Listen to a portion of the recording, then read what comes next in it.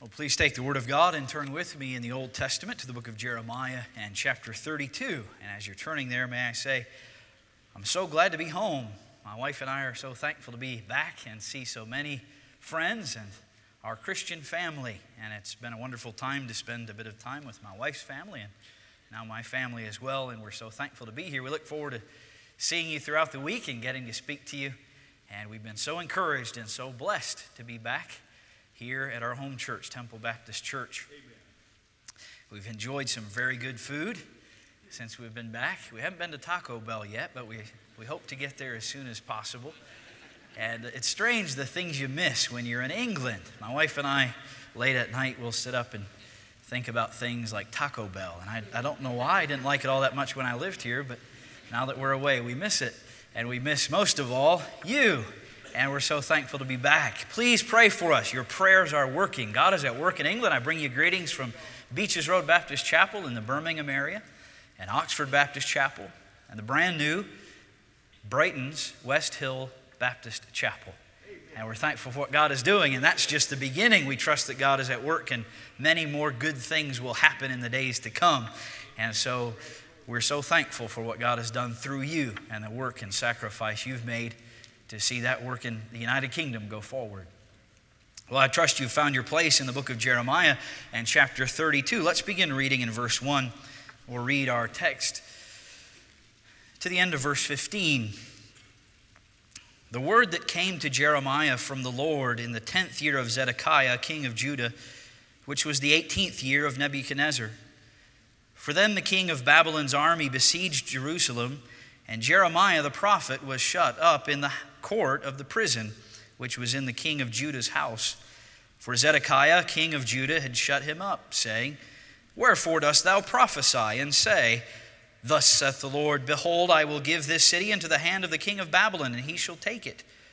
And Zedekiah, king of Judah, shall not escape out of the hand of the Chaldeans, but shall surely be delivered into the hand of the king of Babylon, and shall speak with him mouth to mouth, and his eyes shall behold his eyes.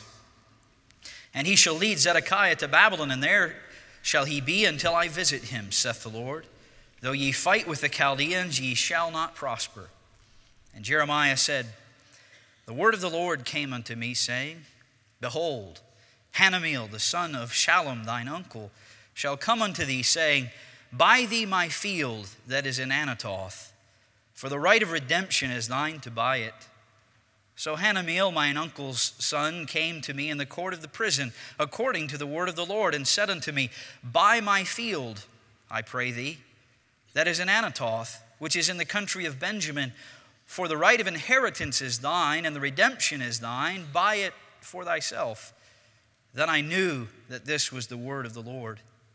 And I bought the field of Hanameel, mine uncle's son, that was in Anathoth, and weighed him the money, even 17 shekels of silver. And I subscribed the evidence and sealed it, and took witnesses and weighed him the money in the balances. So I took the evidence of the purchase, both that which was sealed, according to the law and custom, and that which was open. And I gave the evidence of the purchase unto Baruch, the son of Neriah, the son of Maaseiah, in the sight of Hanameel, mine uncle's son, and in the presence of the witnesses that subscribed the book of the purchase, before all the Jews that sat in the court of the prison. And I charged Baruch before them, saying, Thus shall the Lord of hosts, the God of Israel, take these evidences, this evidence of the purchase, both which is sealed and this evidence which is open, and put them in an earthen vessel, that they may continue many days. For thus saith the Lord of hosts, the God of Israel, houses and fields and vineyards shall be possessed again in this land. I'd invite you to turn with me to verse 27, from which we'll take our title and our theme for the message this morning. Verse 27 of chapter 32, Behold, I am the Lord, the God of all flesh. Is there anything too hard for me? God has a question for you this morning. Is there anything too hard for the Lord? With God's help this morning, I'd like to look at this passage, an amazing passage, a bit of an obscure passage. And I believe that there are some wonderful things, some truths, some applications we can make to our situation today. No doubt this passage must be interpreted in a prophetic light. This passage would be taking place in years to come from the time that Jeremiah, by the Holy Spirit, penned it. But we could make some applications today to our situation we find ourselves in this country. And with God's help, I hope to make some simple applications to the condition of the United Kingdom and to give a bit of a report on what God is doing there in England. And may God help us as we look. This is the darkest time in Judah's history. The 10 tribes of Israel to the north have already been besieged and carried away. And now Judah, Benjamin and Judah, these 2 tribes of the south surrounding Jerusalem, are now surrounded by the enemy, the Babylonians, the Chaldeans. The puppet king Zedekiah, who had been placed in power by the Babylonian king, had now rebelled against Babylon, and the Babylonians had come to surround the city. Everything in Judah except Jerusalem is now under the control of the enemy. And there is great destruction. The Bible tells us that there's so much oppression, there's disease, there's the sword, there's famine, and there are so many dark things. Judah is under the judgment of God. And what can be done? It's a dark day, but there's hope in a dark day. First of all, I'd like you to notice with me the opposition that Jeremiah faced. I've read several times, and it's always a help to me, and I know I've mentioned this here before, but it speaks to me and helps me and encourages me so much. Hudson Taylor said there are always 3 steps in any work that ever glorifies God. The first step is impossible. The second step is difficult. The third step is done. And may God help us understand that God desires a work that will glorify Him. And many times that work seems to be, to everyone else, impossible. But I have a question for you. Is anything too hard for the Lord?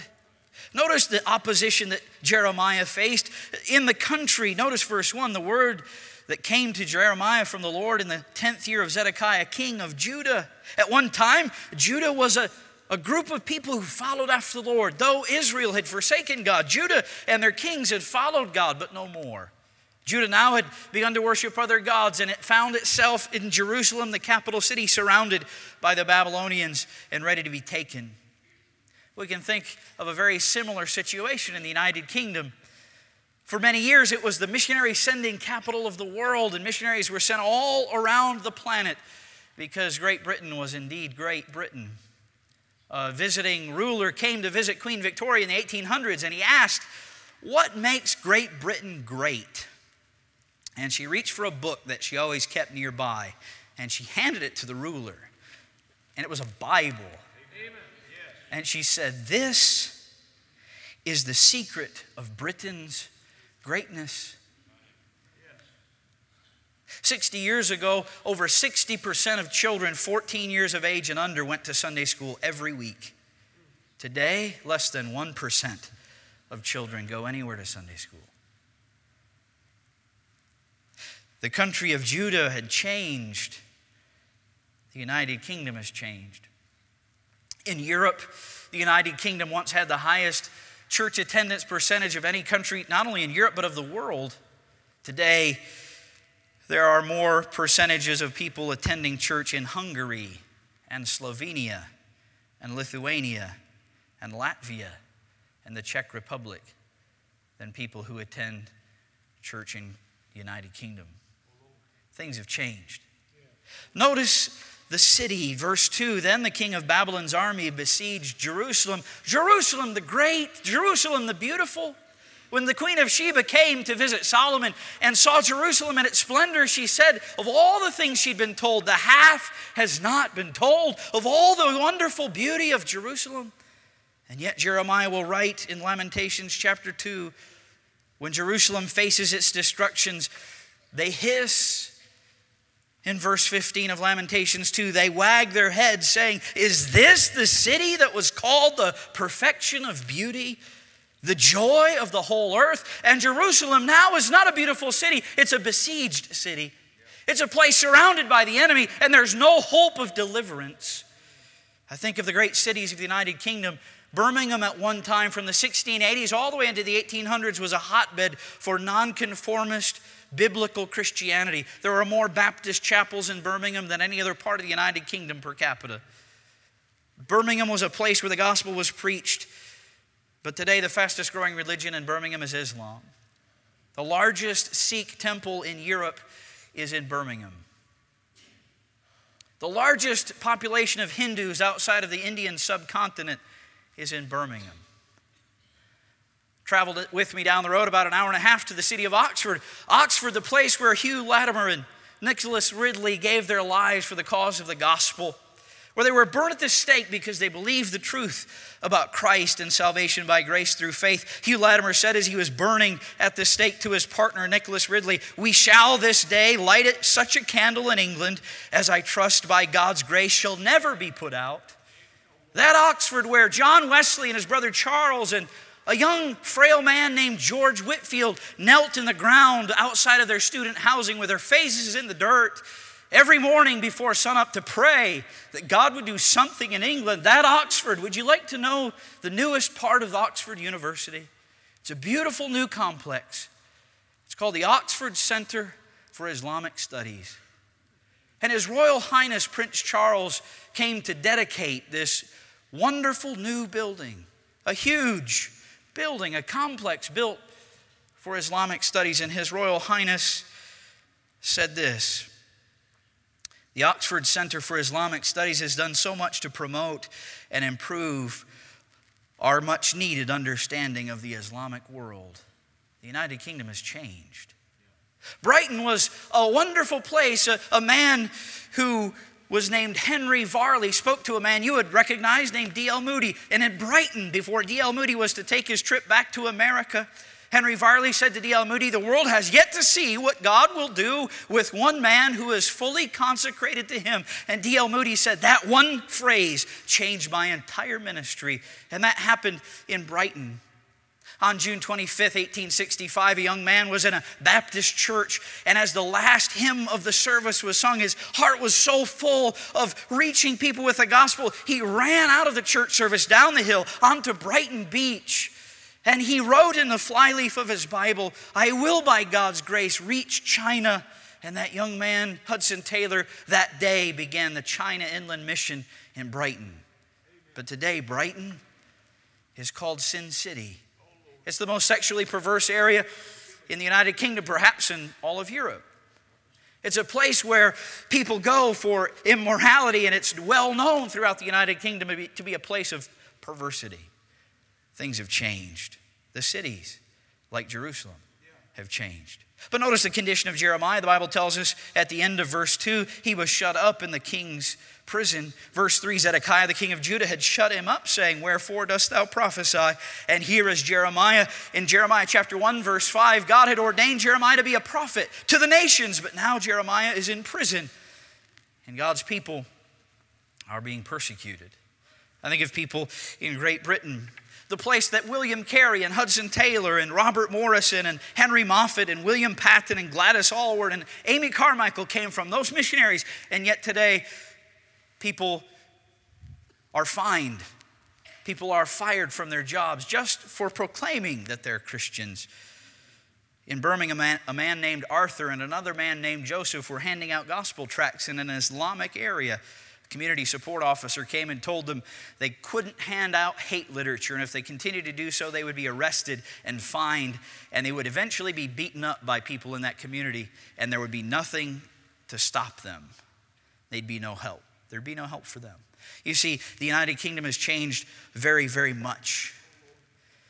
There's so many things that have changed. What should we do? Shall we stop here? Should we turn out the lights and say, it's too hard and the cost is too high and there's really nothing that can be done? And after all, things are the way they are. Should we stop there? Some people do.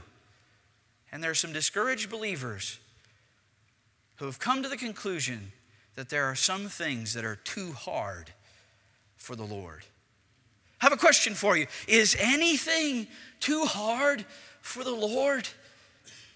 I believe that there is something that God is doing in dark days. He's offering hope.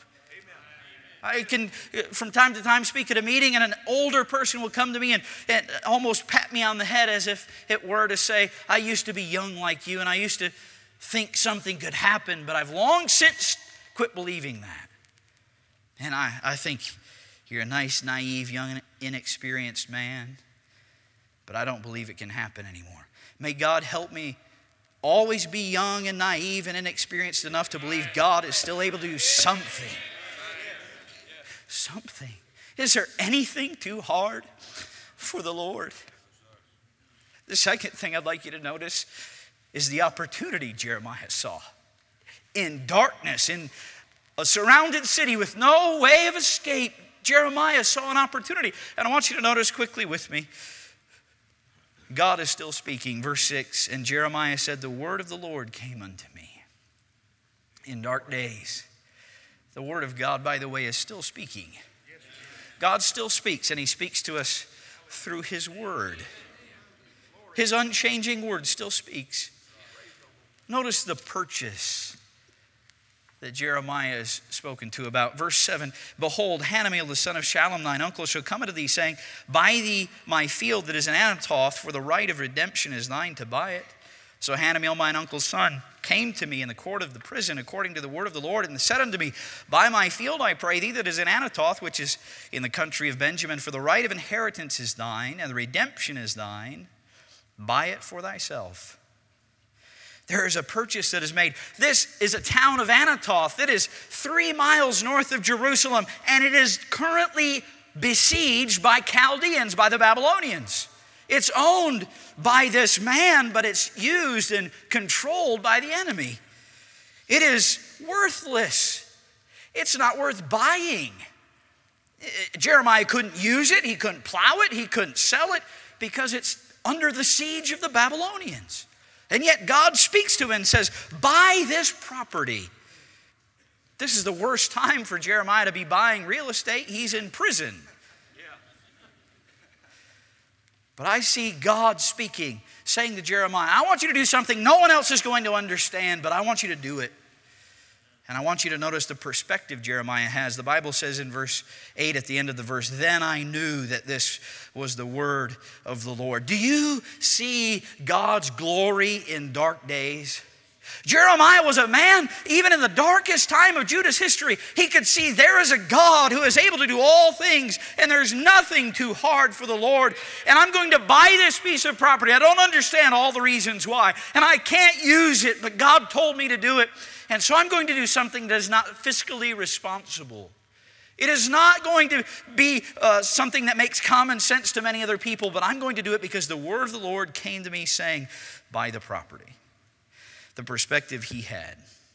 This was a purchase of faith. Notice verse 15. For thus saith the Lord of hosts, the God of Israel, houses and fields and vineyards shall be possessed again in this land. This was a down payment of faith. Jeremiah was doing something to say, God is again going to do something, and there will be many people someday who will own land, and people who will plant vineyards, and many wonderful things will happen again in this land. This was a purchase of faith, and he purchased the land.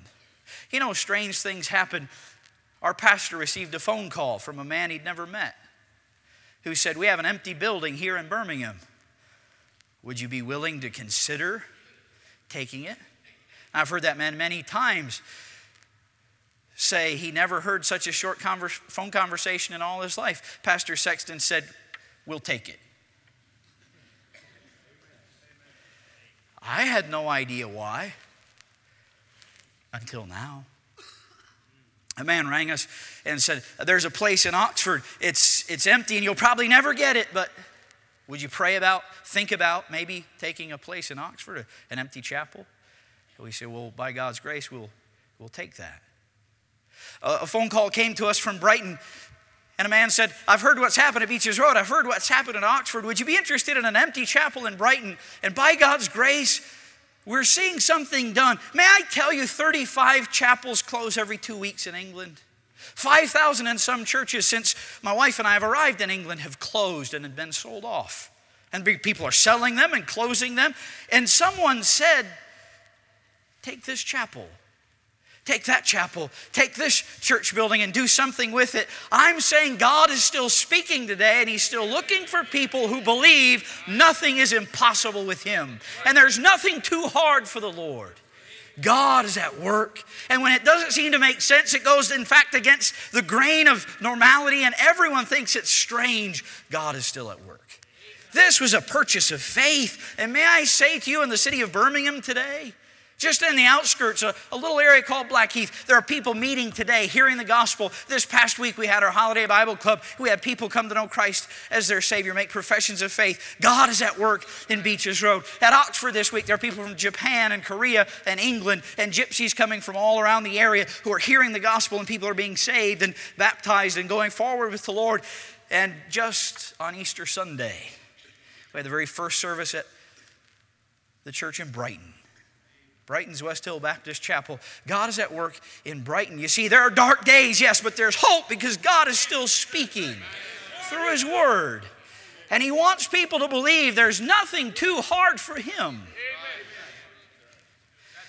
Well, that was His perspective, but it led to sacrifice. There's sacrifice if we're going to see what God will do. There's sacrifice.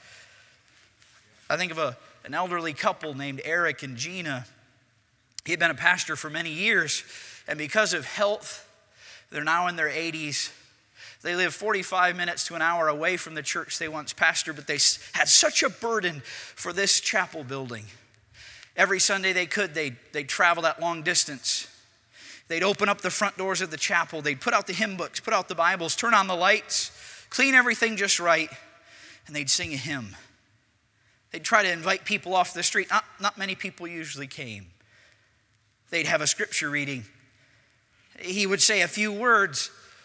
They'd sing another hymn. And every Sunday they'd do that just to keep the doors open. Just a couple people. No doubt somebody said, Eric, why are you paying the insurance on an empty building? You're a trustee. There are only 2 other trustees. Why are you doing that? Couldn't you just sell it and be done with it? Why are you paying a gas bill and an electrical bill? But Eric and Gina believed something. They believed that nothing is too hard for the Lord. And they kept praying and praying and asking and trusting and believing and hoping.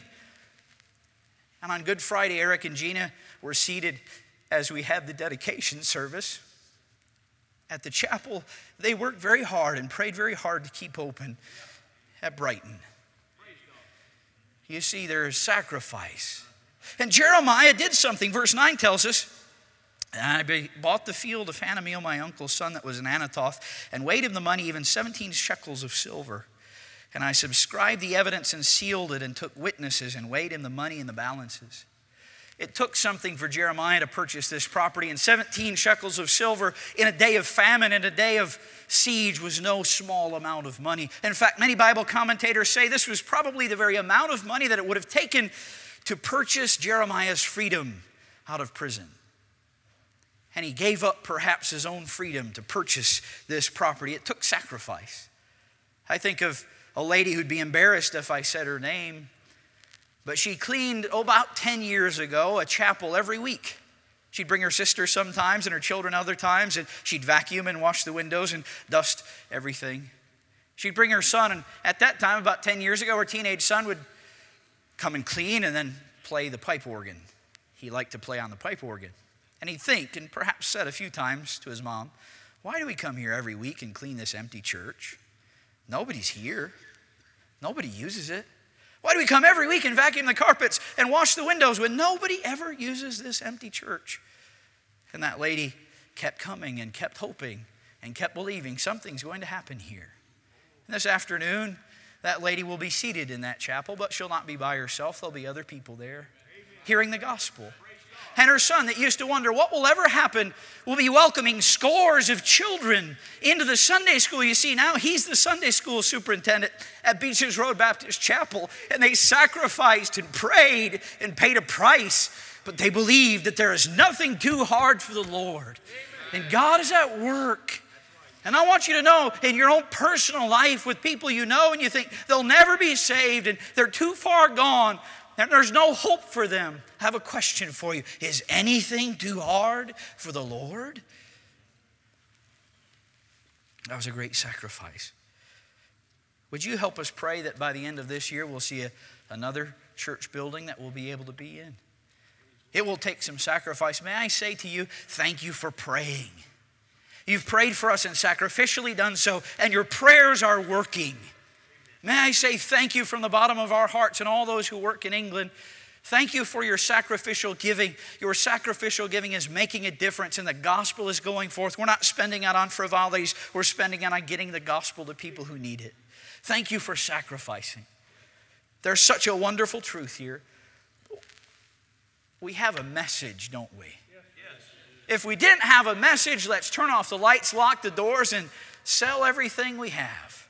But we have a message. And the third thing I'd like to bring your attention to this morning is the obligation that Jeremiah had.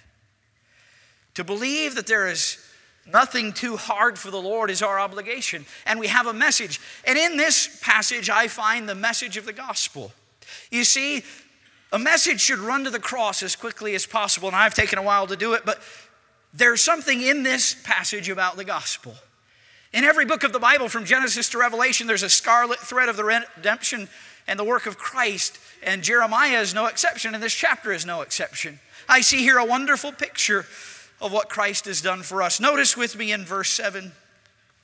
Behold, Hananiah the son of Shallum, thine uncle, shall come unto thee, saying, buy thee my field that is in Anathoth. I see here a picture of the sinner. Anathoth was 3 miles north of Jerusalem. As I mentioned, it was under the siege of the enemy, and it had no value or worth in itself.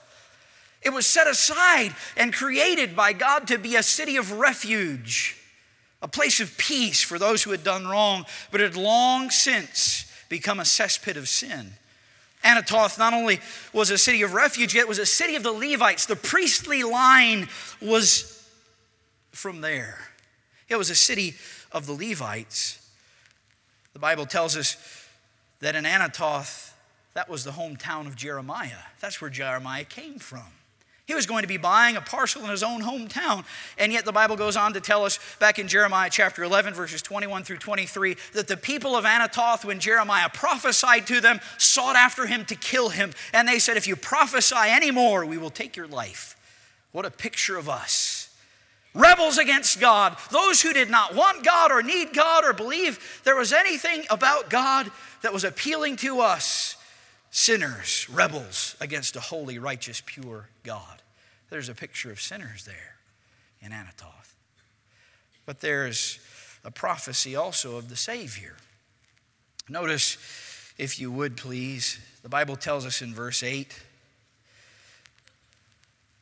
buy my field, I pray thee, that is in Anathoth, which is in the country of Benjamin, for the right of inheritance is thine, and the redemption is thine. Buy it for thyself. Who is he speaking to? He's speaking here to a prophet Jeremiah.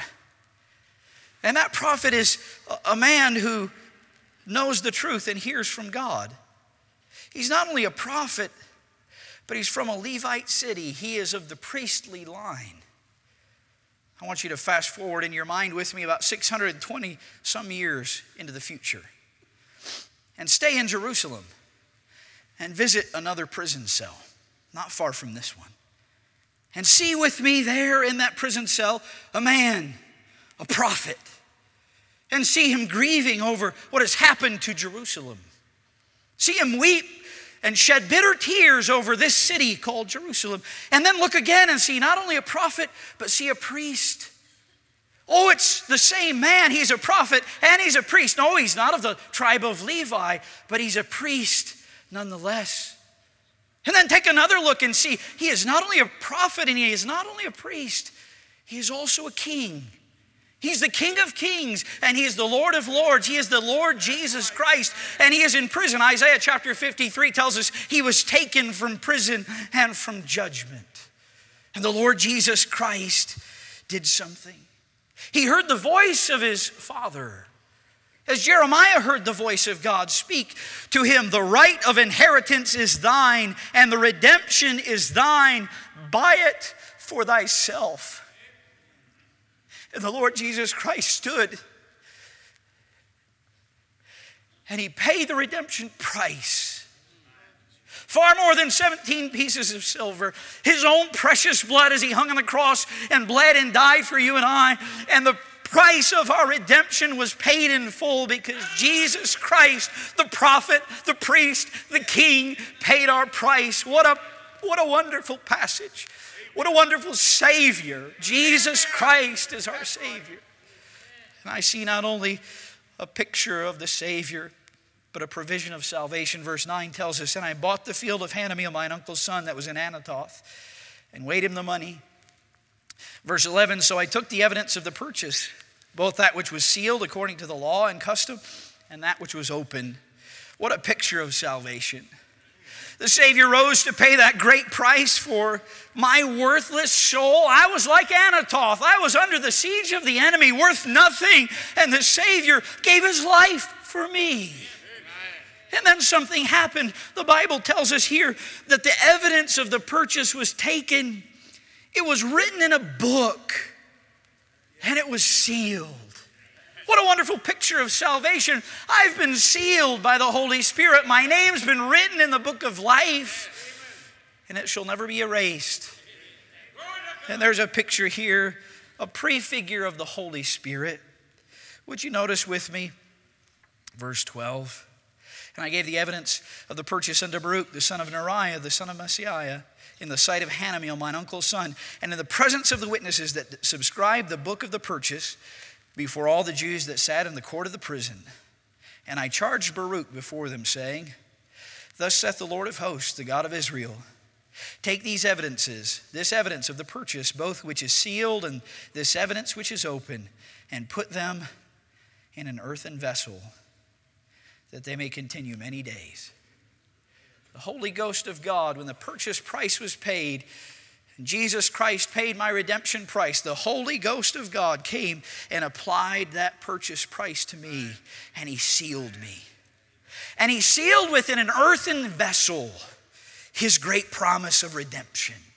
And he's placed within me hope, and he's placed within me his power. And I want you to understand, I've been sealed.